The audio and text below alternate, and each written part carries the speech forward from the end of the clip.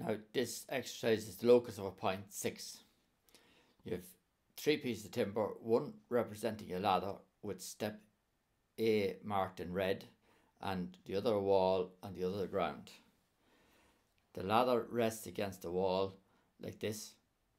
The question: a ladder is resting against a wall. Trace the locus of step A as the ladder slips down. The ladder must be in contact with the wall and the ground at all times. What I've done here is I've marked 6 positions along the wall for the ladder. So when the ladder is in a vertical position, the top of the ladder is at position 1 and step A is there. When I move the ladder to the second position, A is there. When I move the ladder to position 3, point A is there. When I move to 4, step A is there, and 5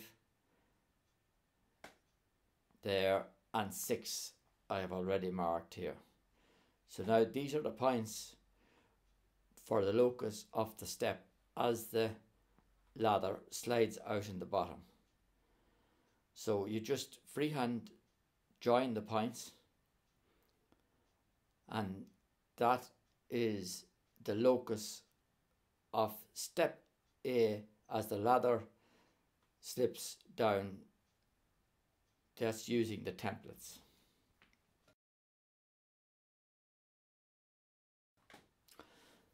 Now this is the same question as it would appear on a paper without models or templates.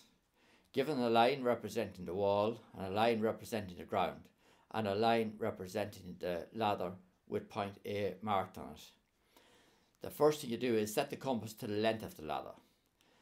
Position the compass in the bottom point here and mark where the top of the ladder would be. We'll mark that as point 1. We'll take this position to be point 2 and then mark intermediate points on the wall here, say 3, 4 and 5 and the bottom one. So this is 3, 4 and 5 and the bottom one here 6. So now with the compass set to the length of the ladder, mark where the bottom of the ladder would be from each of the intermediate positions you've marked. Now join that bottom point to the corresponding point on the wall. So point 3 to the first one, point 4 to the next one, and so on until you get all the lines in position. That's where the ladder would be as it falls. Now we have to locate point A on that line as the ladder moves down. So set the compass from the top of the ladder to point A, and then from each of the positions of the top of the ladder, mark where point A would be on the ladder. And that gets us the points.